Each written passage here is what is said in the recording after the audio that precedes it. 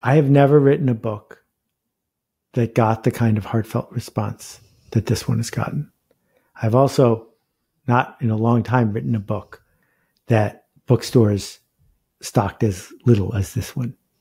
Yes, we need to make a living, but how do we make a life?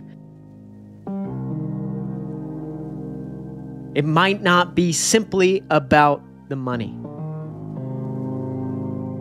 When the world is in turmoil, when our health is at risk, and the future seems murky, perhaps paychecks and productivity simply aren't enough. Perhaps we can't manage our way into the future. What if we created the best job someone ever had? What if we built an organization people would genuinely miss if it were gone? What if the work we did made things better?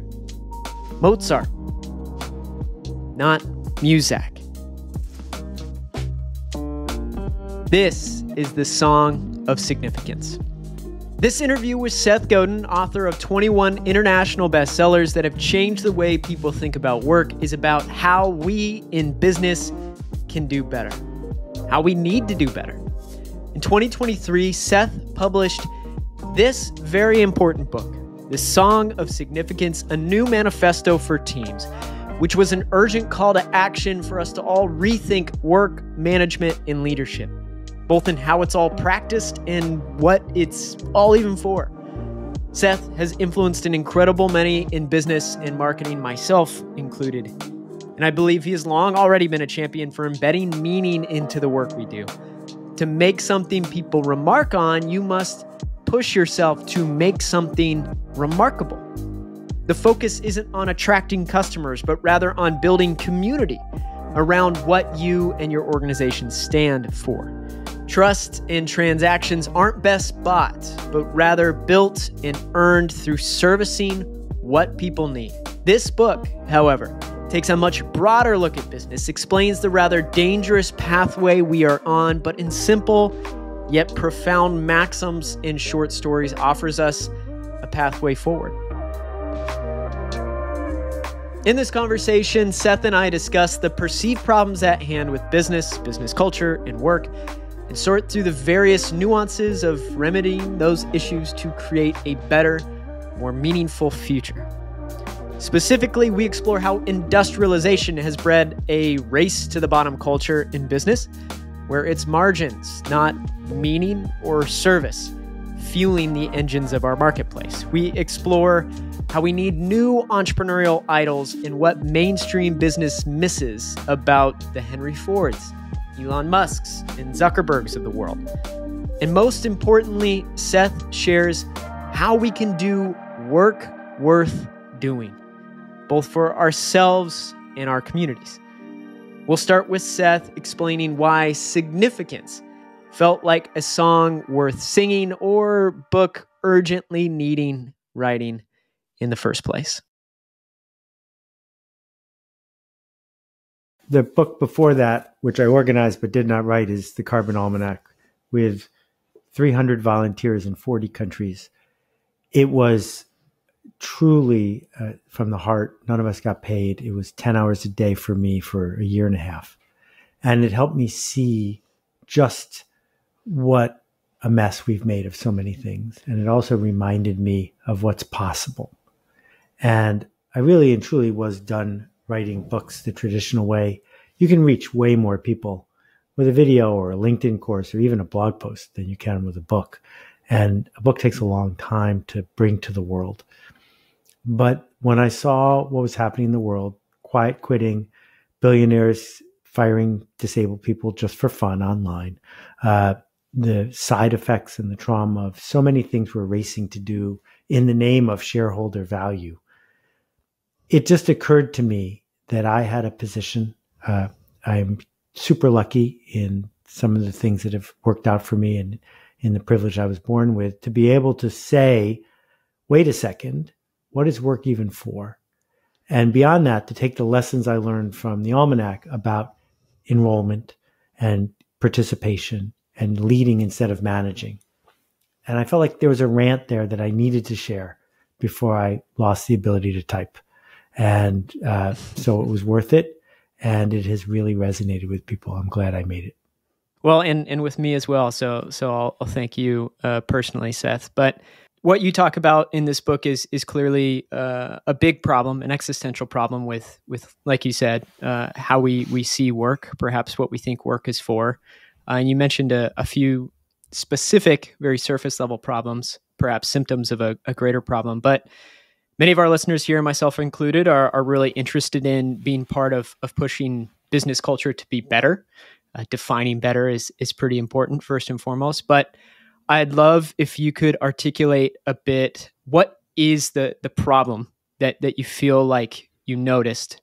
Because I think proper issue spotting is really important for the sake of appropriately addressing a problem. If you wouldn't mind just sharing a little bit more about what you saw as the greater systemic issue that we're facing.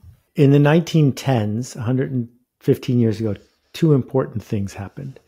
The first thing is that Spindletop in Texas was a gusher that created an economy that was based on oil. And second, Henry Ford met Frederick Taylor. Frederick Taylor had a stopwatch. Henry Ford had an assembly line. And when they came together, they understood that humans could be a resource, a machine to be tuned and measured and jerked around.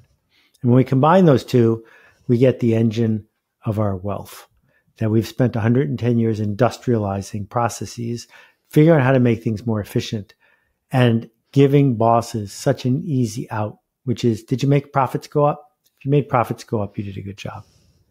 And it worked great for a long time. It enabled billions of people to have a job and to be fed and created enormous amounts of value. But the incremental value that can be created by these methods is now going away or gone. That we can't get more cheap oil, and we can't use the stopwatch to get people to go any faster. And making the factory any more productive is harder and harder to do. So as a result, industrialism is sputtering.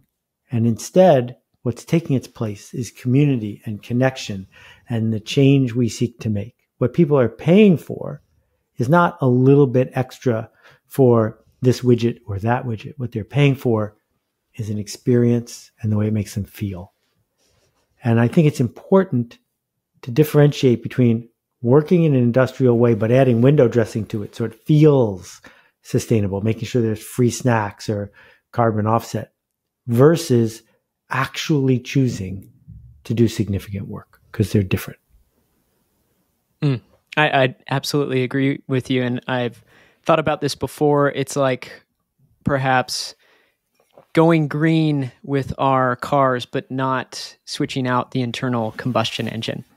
You know, everything on the outside, the interior, the paint job, whatever we, want to look at on the exterior lens, it's not necessarily changing what we value. It's just changing the way in which things might look or appear or be perceived.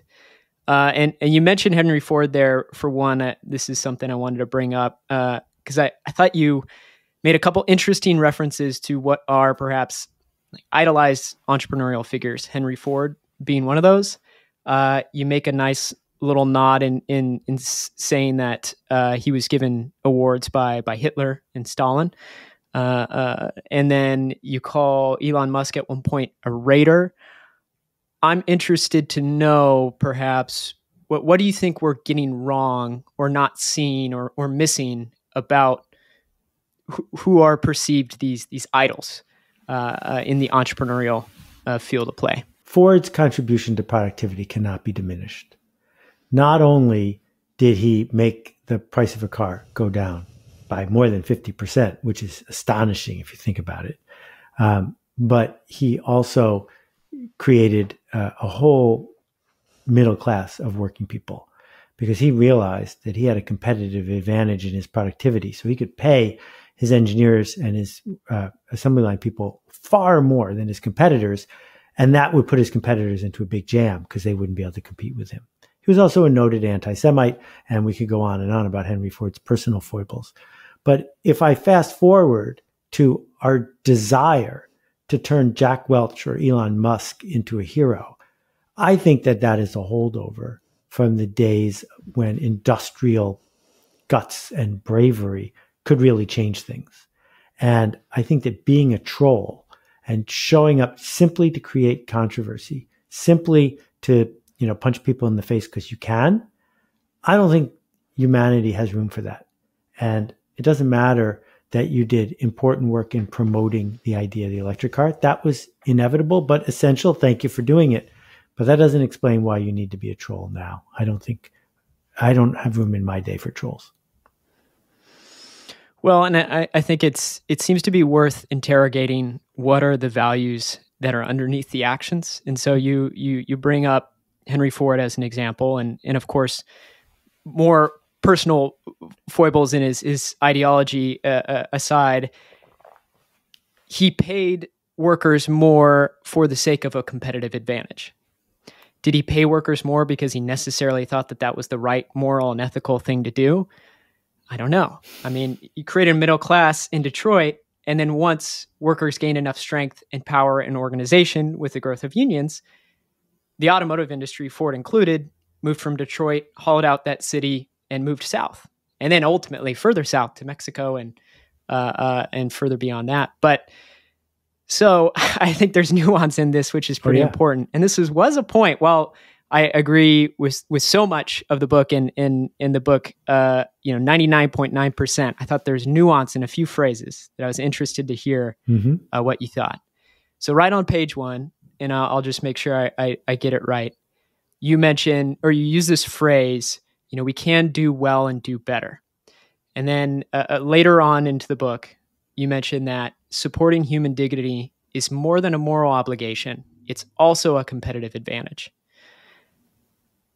I question that a little bit because I'm not sure that it exactly communicates what might be our most important switch or alteration in our values. Yeah.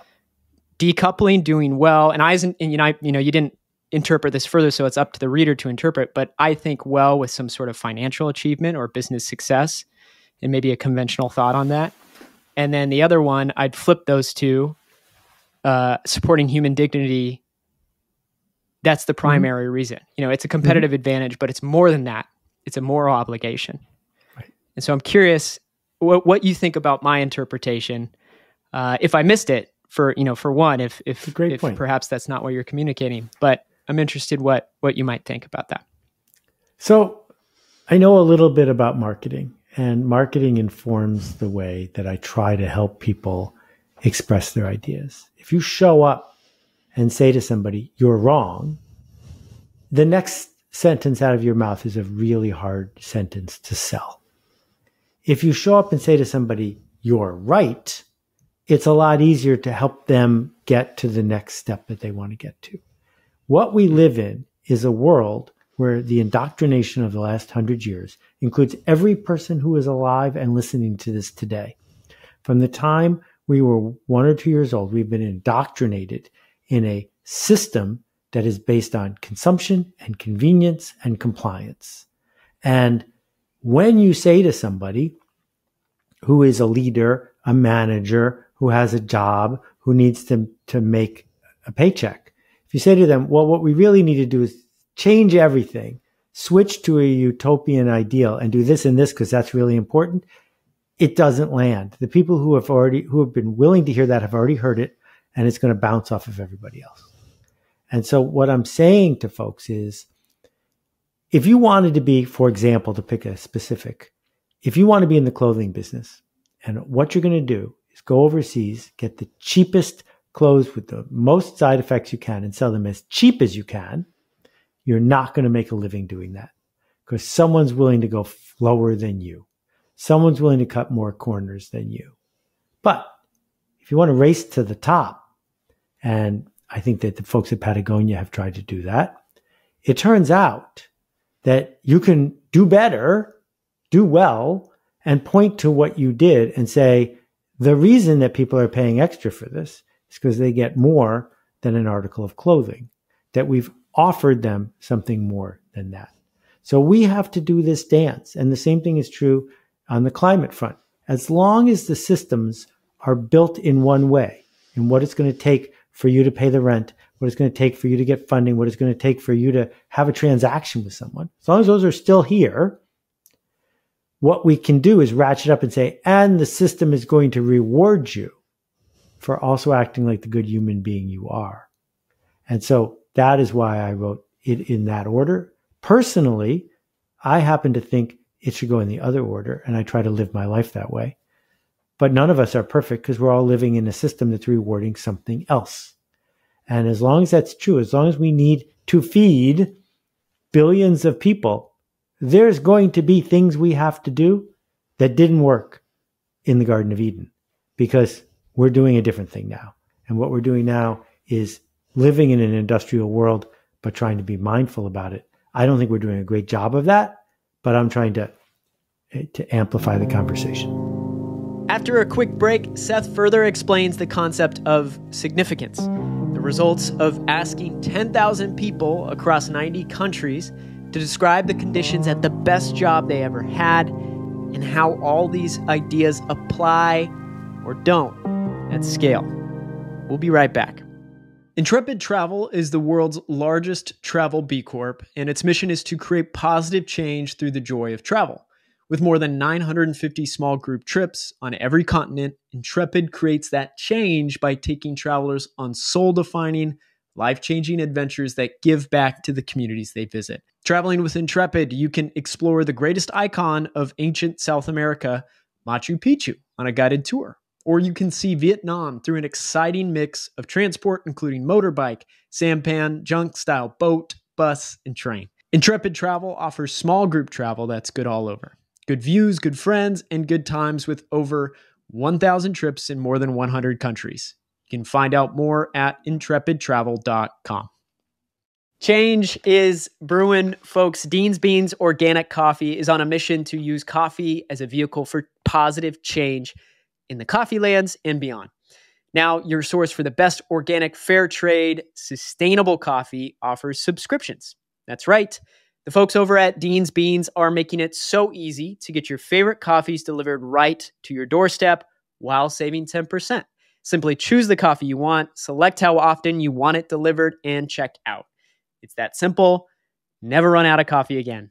And making changes to your subscription is super easy. You can even gift a shipment to one of your coffee-loving friends.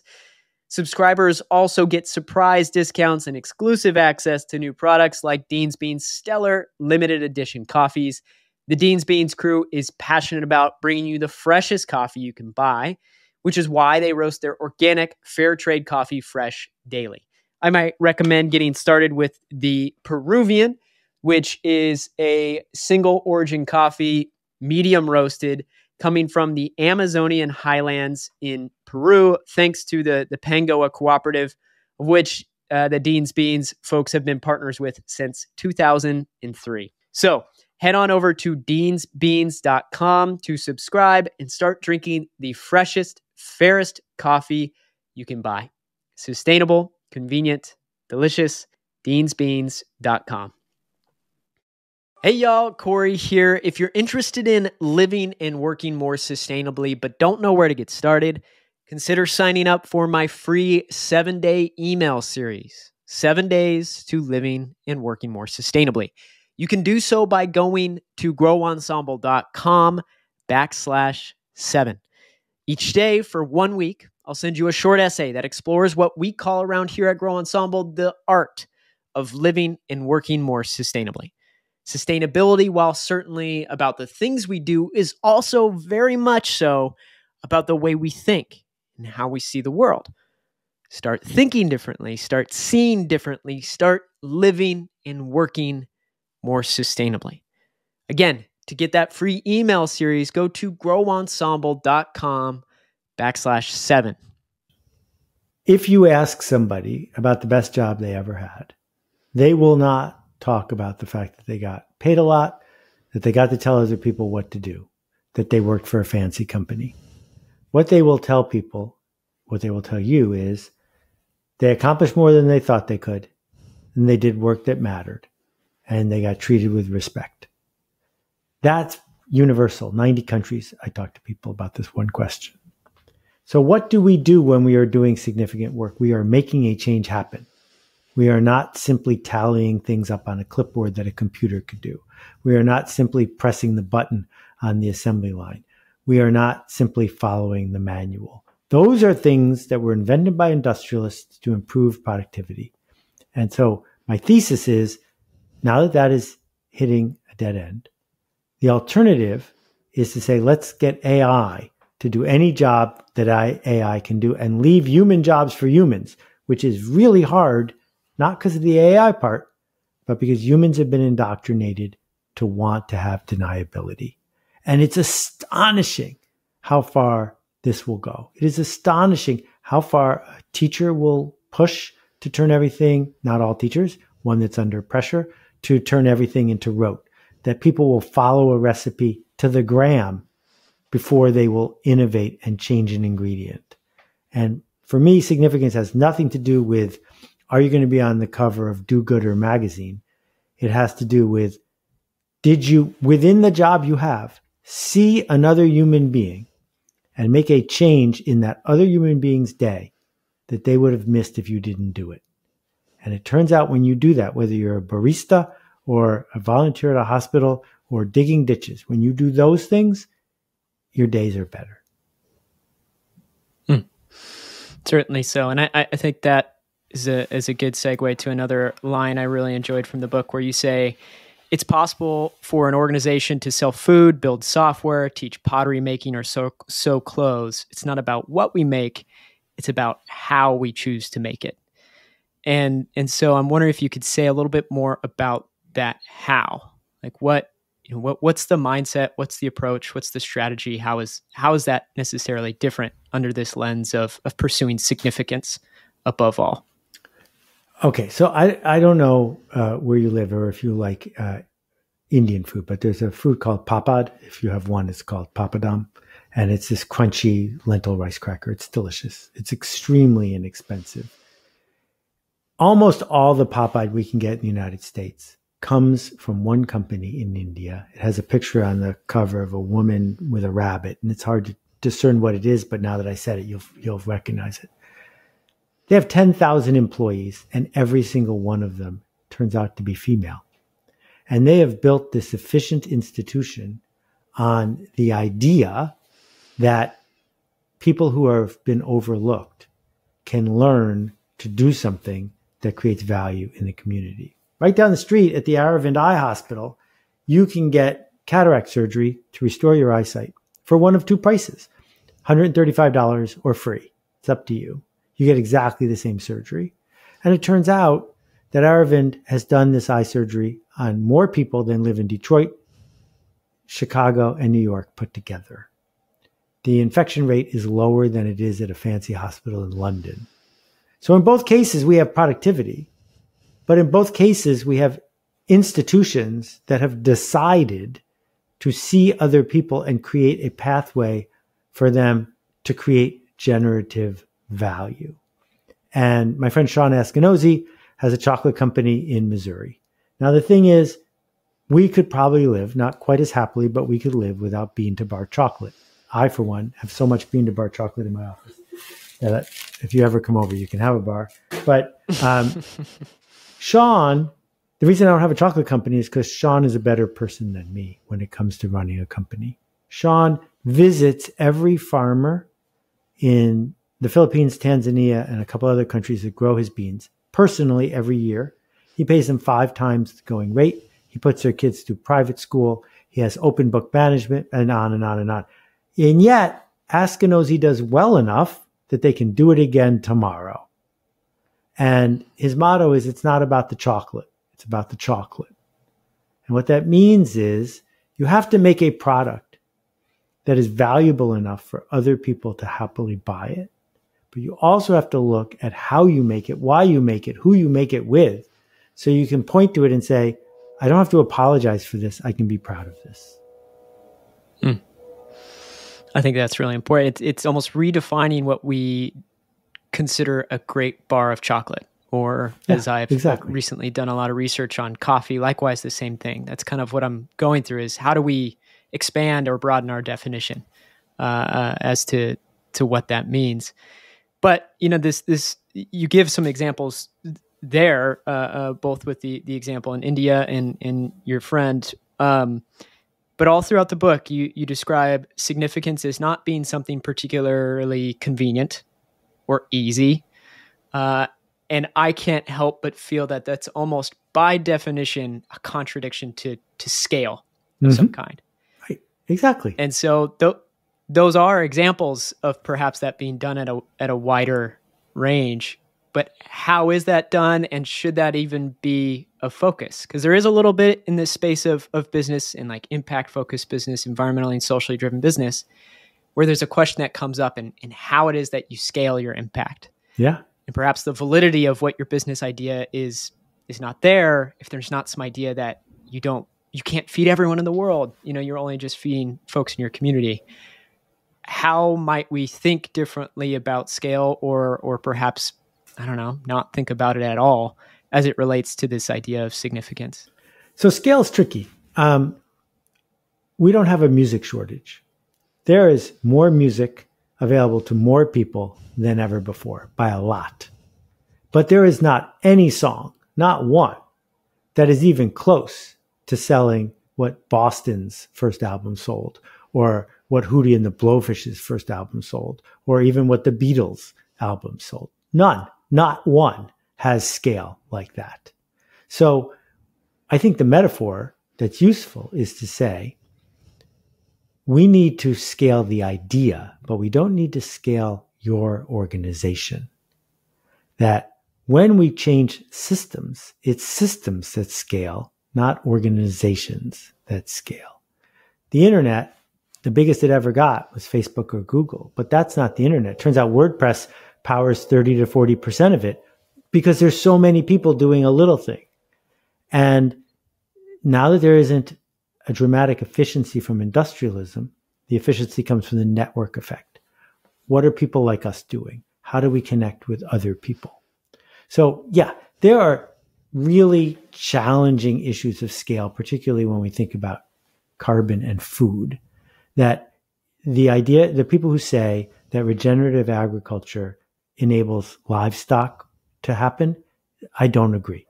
That we need to get rid of cows because cows are at a scale that cannot be sustained, period.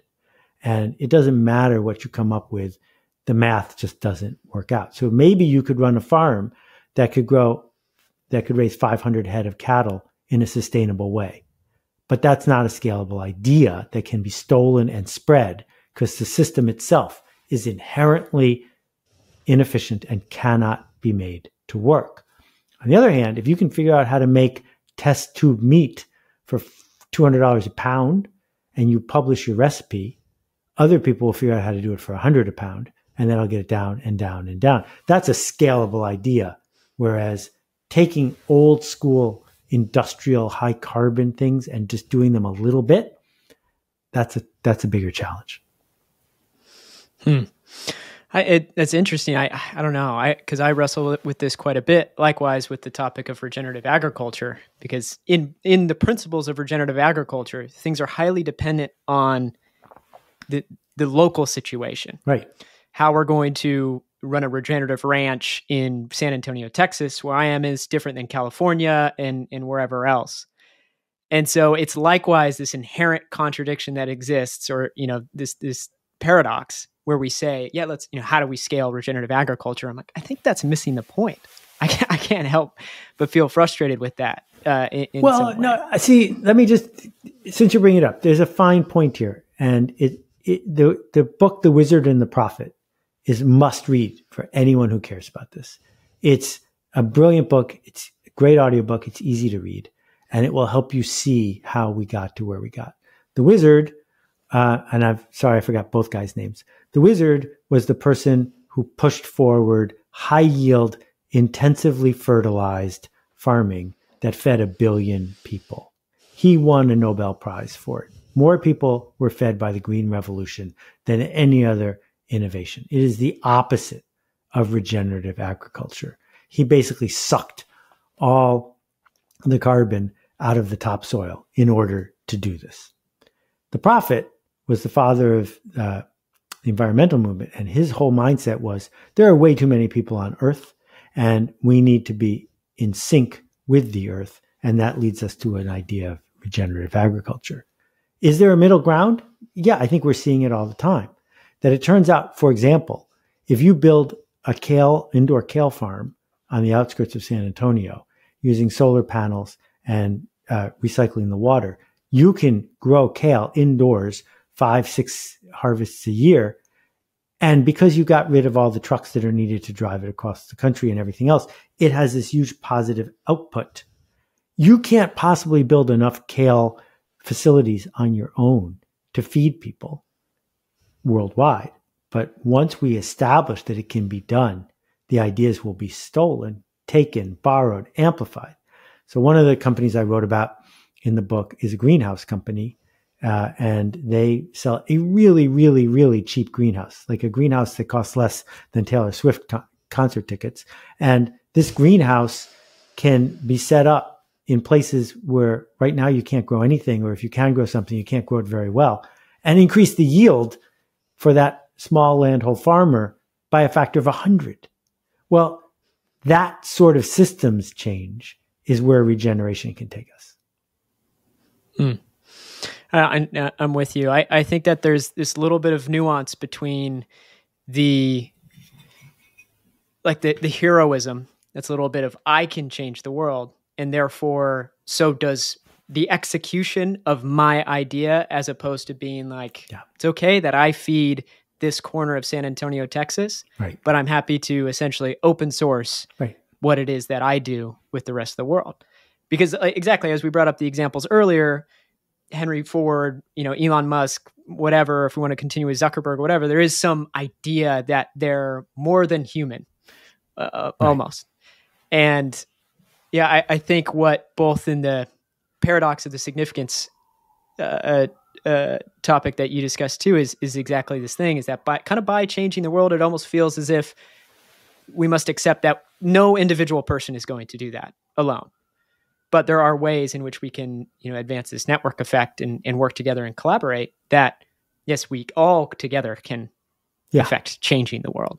Yes, exactly right. So one little aside that helps if the old system, the system of convenience, industrialism, price, one person, again, names escape me right now, one person invented leaded gas and freon gas.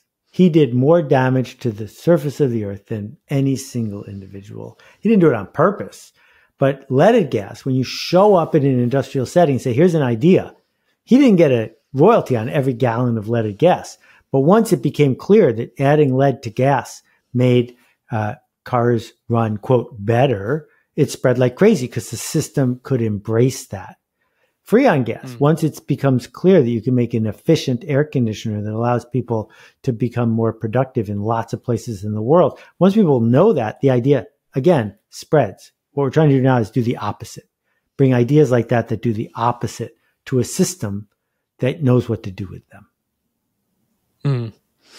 And so at the individual level, as we've talked about, so many of the difficulties living in the prevailing system in which we do, there is so much of a current headed away from significance.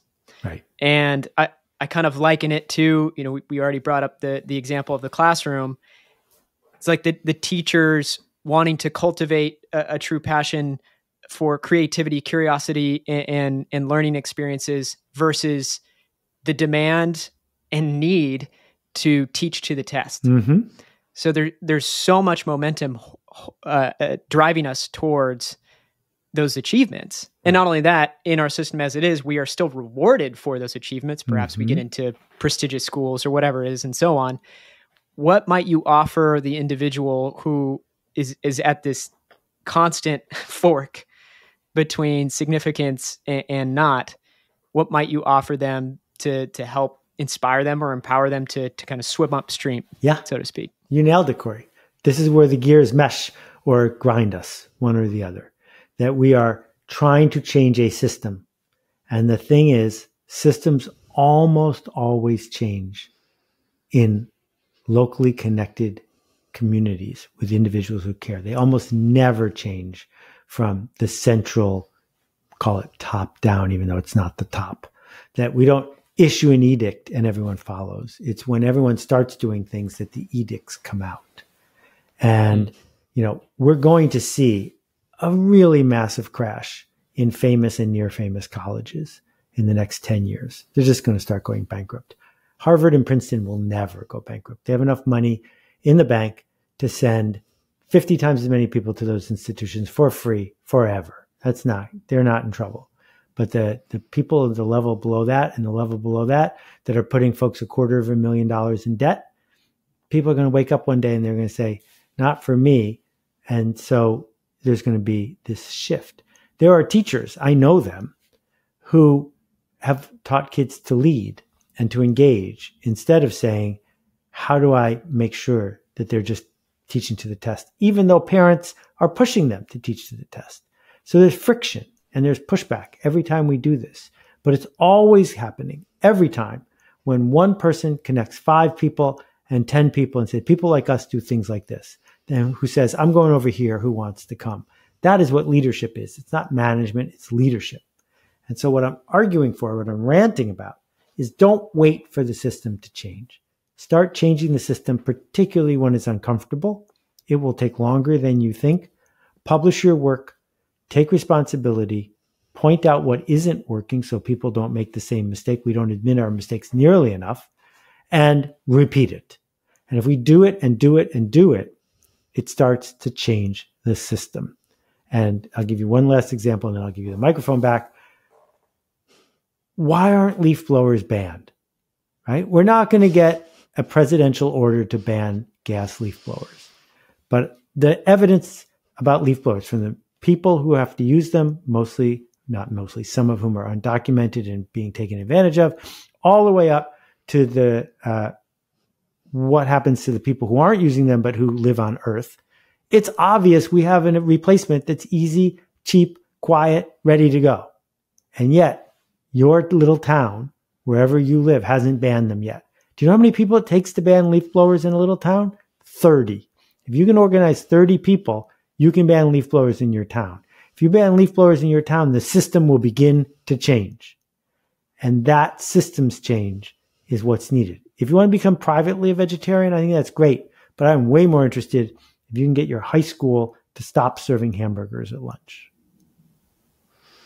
And so, I mean, with that face of the Goliaths, especially in the industrial notion of the Amazons, Googles, whomever, it does seem like we're up against some sort of insurmountable opponent.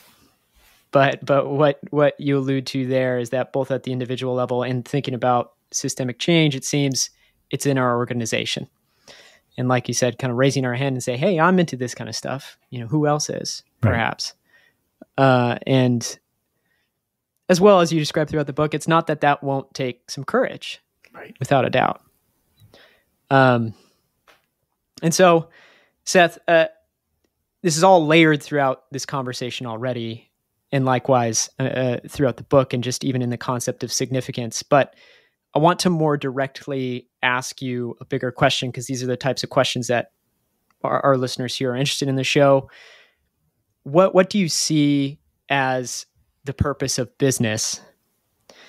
Like, why does it exist in the first place?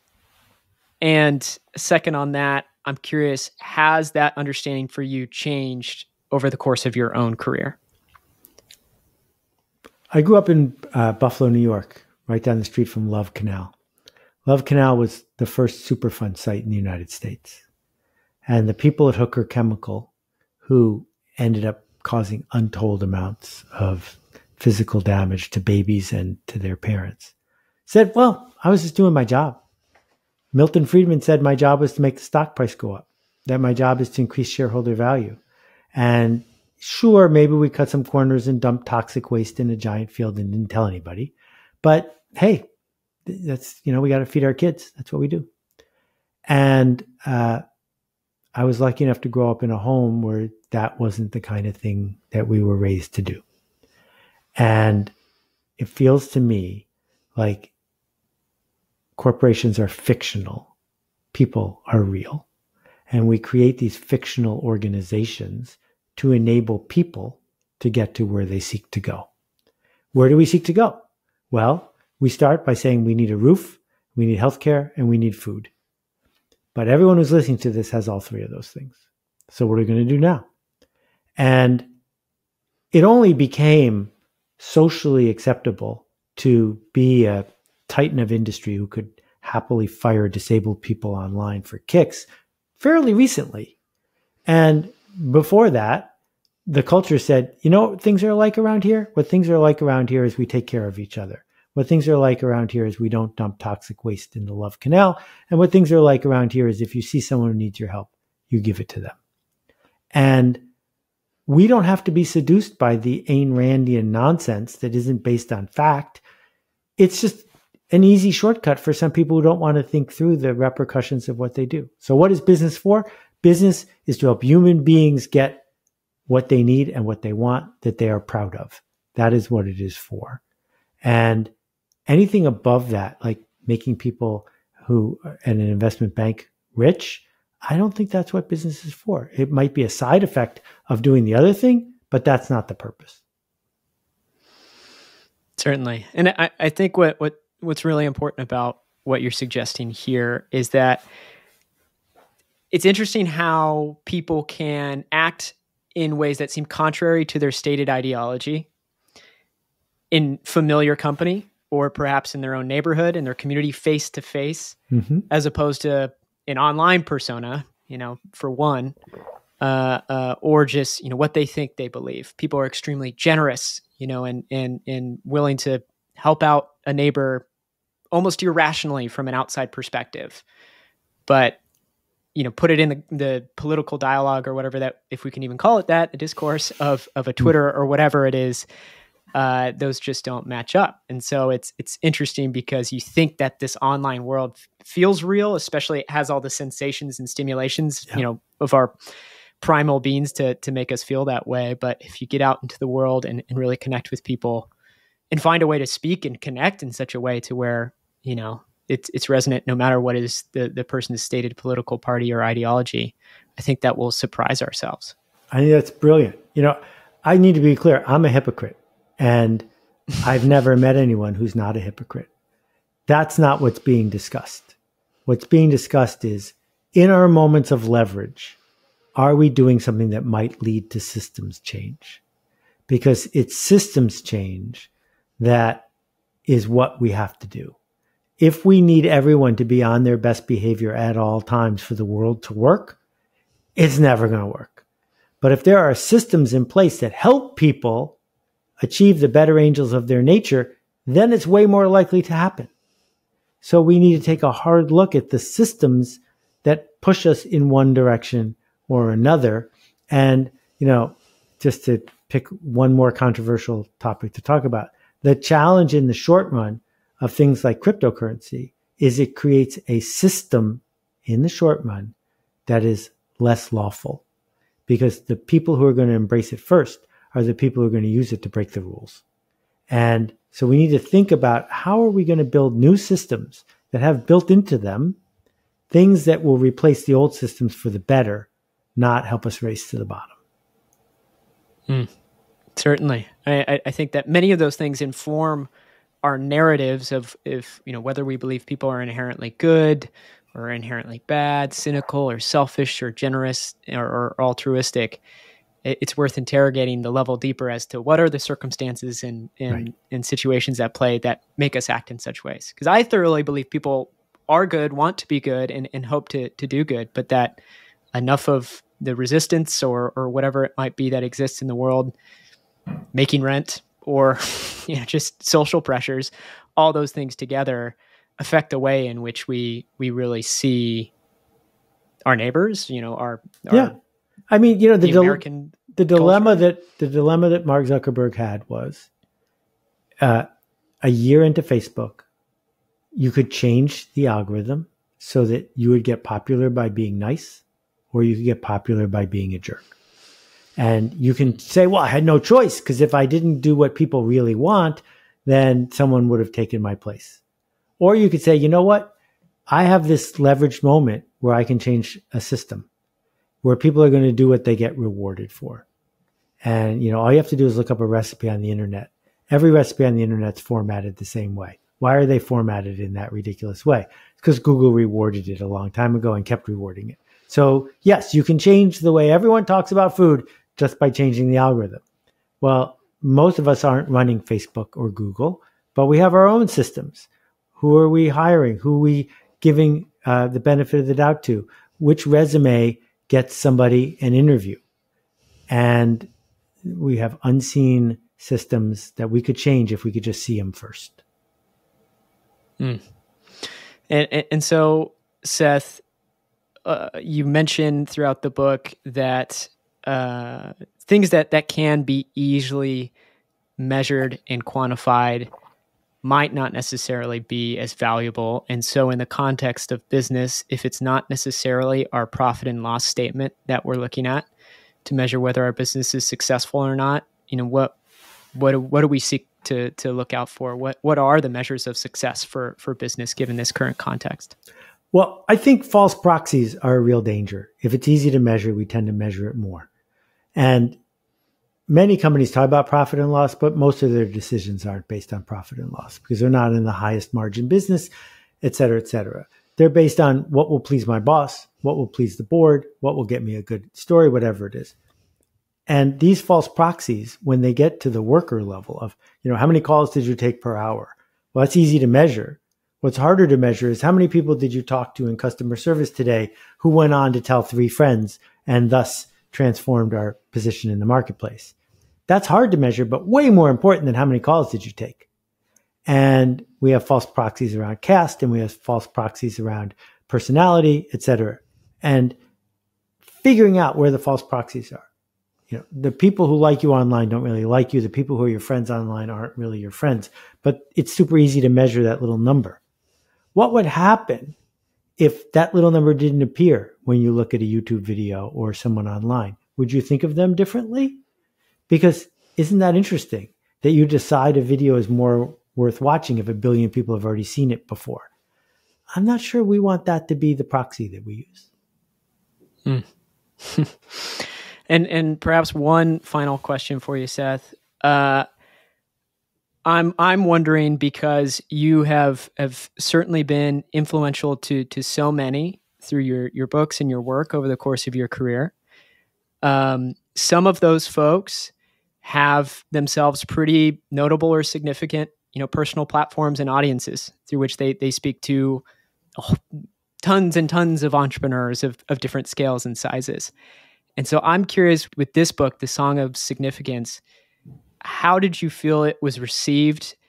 And did you feel like, if any of those folks read it, did you feel like they got it, what you were trying to communicate and say? I mean, maybe it wasn't for them, but I'm interested. What do you feel like the reception has been from The Song of Significance? Well, I don't know which people you're talking about, so I'm just going to pretend that I do. Sure. I have never written a book that got the kind of heartfelt response that this one has gotten. I've also not in a long time written a book that bookstores stocked as little as this one, because something is happening to the book industry, and also this one doesn't naturally line up with any section of the bookstore or my previous work. So I didn't write the book to chop down trees and sell as many copies as possible. I wrote the book because when I hear from somebody and I see how it changed them, I don't need a lot of those people. I'm not writing for the largest possible audience. I'm writing for the smallest viable audience. What I have found is that people like my friends Marie Forleo or Tim Ferriss, it got under their skin. And that's all we can hope for, that a book will sit with us and that we will share it with somebody else. And I've been lucky enough to do 100 of these podcasts with people like you, and to talk to someone like you who thought about it so deeply, some pages more deeply than I did. It's thrilling. And so that makes it worth it. So thank you. Wonderful. Well, with that, Seth, I think we'll wrap up. Thank you so much for taking the time. I really, really appreciate it. Well, a pleasure. Keep making a ruckus, Corey. Seth's book and our conversation brought to my attention this very difficult, pervasive contradiction.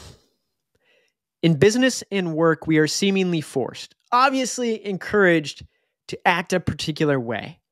We should be driven by competition, winning, speed, scale, progress, productivity, aggression even, with little mind to the costs. We should do things people will pay for, not necessarily what people or we value. In our personal lives, we seek to act another way. We might hope to be infinitely generous, present, and attentive with the people we love, no keeping score, less concern for efficiency or cutting margins, because we know in those margins are the moments we live our lives for. Chasing a squealing toddler around the house to get them clothed for preschool when you needed to leave 10 minutes ago, staying up all night talking and laughing, exhausted for work the next day when you first fall in love, wandering when you travel because you know the best stuff isn't always easily seen. Sure, there's balance in all things. We can't live our whole lives as if we had just 1 year to live. But how much of our humanity, how much of the humanity of those we lead, manage, employ, and service might we defer or deny for the sake of our economies? Frankly, I fear the newer doctrine now that we can do well by doing good, that sustainable, ethical, and responsible business is good because it's good business, isn't going to get us anywhere new. It's just a cleaner coat of paint, still appealing to that same ugly contradiction. We do the right thing because it's the right thing for business, not because it's the right thing. To me, all this feels like a dam that has long been waiting to burst, a multi-generational contradiction, forced to work one way, talk one way while craving to live another. Don't get me wrong, there is a basic human need to be productive, to contribute to the world or to your community in some way. But how productive should you be? And for what? Or for whom?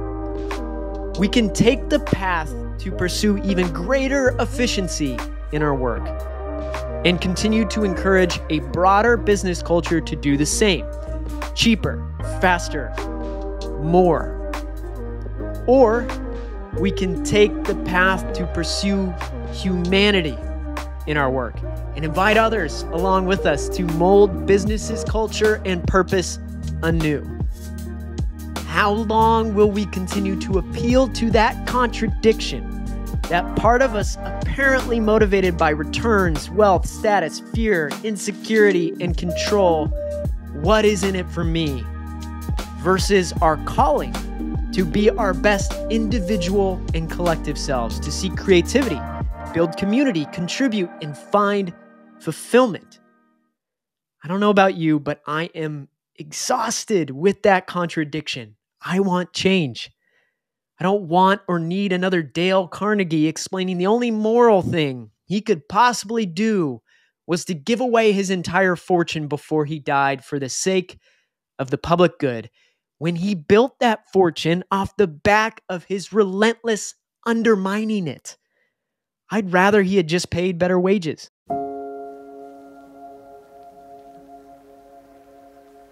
I don't want the Patagonia CEO saying, if you're serious about the climate crisis and this is your business, you've got to develop a level of comfort with contradiction.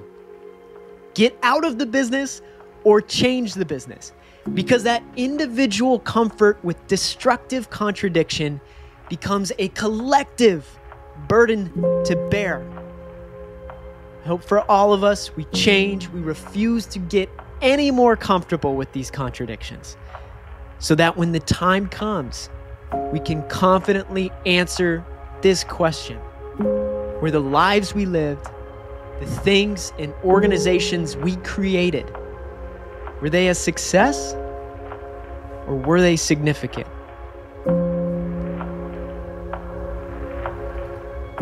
All right, y'all, that's a wrap. I hope you enjoyed this conversation with Seth Godin. If you did, then you'll love my newsletter, The Weekly Ensemble, where each week with thousands of social entrepreneurs and change makers from all across the globe, I explore the art of living and working sustainably. Go to growensemble.com/newsletter to get the next one in your inbox. And lastly, don't forget to sign up for my free 7-day email series, 7 Days to Living and Working More Sustainably. You can do so by going to growensemble.com/7. Each day for 1 week, I'll send you a short essay that explores this art of living and working more sustainably to help you get started.